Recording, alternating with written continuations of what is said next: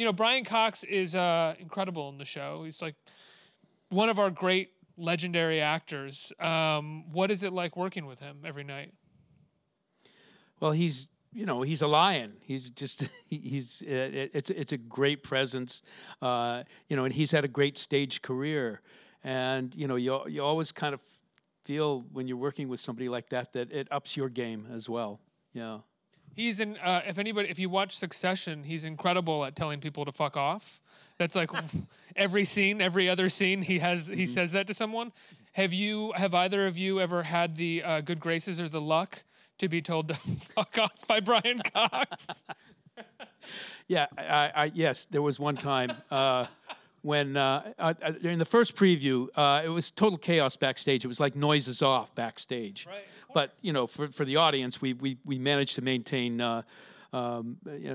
somewhat of a feeling that we actually knew what we were doing. And I actually showed up on stage without the tape recorder that I was supposed to play for Brian Cox, and it didn't really matter the way that the way the whole thing unfolds and the way it's staged. I just made reference to the fact that this is what you're going to hear. And then the actor comes on as the voice that's coming over the tape recorder. So it didn't really matter.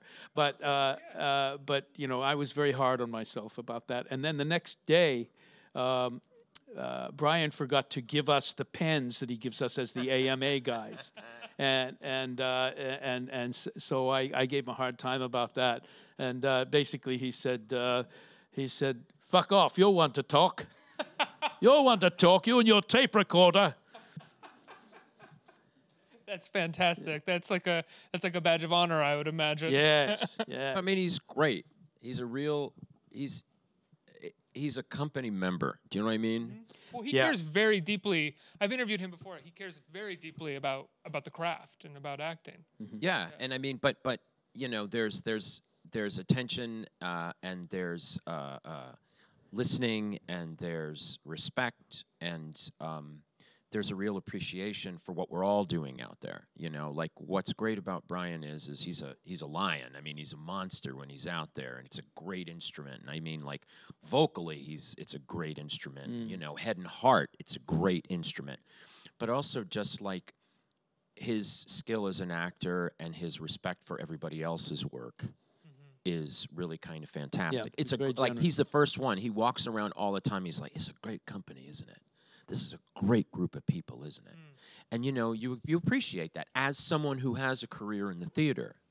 And, that's, I think, the greatest joy of it. I mean, like, there are a lot of people in this show that are like lions in what they do, like Brian, like Gordon, like Richard. And everybody is as generous with the story and with the work as the next.